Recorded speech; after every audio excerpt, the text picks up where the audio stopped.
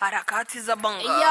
Baada ya kufika saa 7 kamili mchana na wekundu Msimbazi Simba kumsainisha Ibrahim Ajibu Migomba, na tunaamini kabisa Ajibu alikuwa ni kipenzi cha wekundu Msimbazi Simba. Sasa mashabiki wekundu Msimbazi Simba iliweza kuwauma sana. Sasa amerudi nyumbani na dhani ni furaha tele kwa mashabiki wa Simba, lakini pia katika uongozi wa Simba. Sasa katika page ya Instagram ya Haji Sunday Manara, kama tunavyojua ishiwi, anaweza kushusha maneno akisema kwamba King Edison Arantes dos Nascimento Pele, Shua Ibrahim Ajibu Migomba, #ni Pele, ni King, ni mfalme uwanjani, anajua soka na sasa karudi katika klabu yake iliyomkuza na kumpa jina. Amejifunza mengi na kwa sasa anao ukomavu wa kutosha. Shikeni maneno yangu, Pele atakuwa mchezaji bora Afrika kwa wachezaji wanaocheza ligi za ndani msimu ujao, na baada ya hapo itakuwa almasi kote duniani. Huyu ni kiumbe kutoka uwanjani kuliko yoyote Afrika Mashariki. Gongo wazi walimisi